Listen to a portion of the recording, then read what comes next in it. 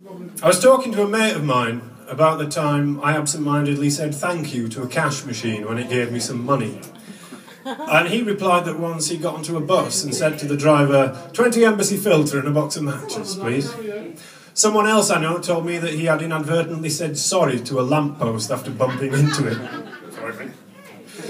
Now, we all do this apparently. We forget ourselves occasionally, and when this happens, we fall back on familiar patterns. Something to do with synapses, neurological hardwiring, that kind of thing. It's like when you're driving in the car and suddenly you realise you don't know where you are, and then you find you've driven half the way to work when you only meant to pop to the shop.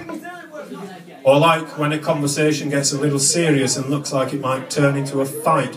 Then I retreat into myself because defeat is so much easier for me to deal with than confrontation. So I back down. And then I brood on it for weeks. I lose a lot of sleep. I beat myself to pieces and refuse to eat. That's me falling back on familiar patterns. And I was thinking about this just the other day as I looked down to find I'd absent-mindedly spread toothpaste on my razor blade and was about to brush my teeth with it.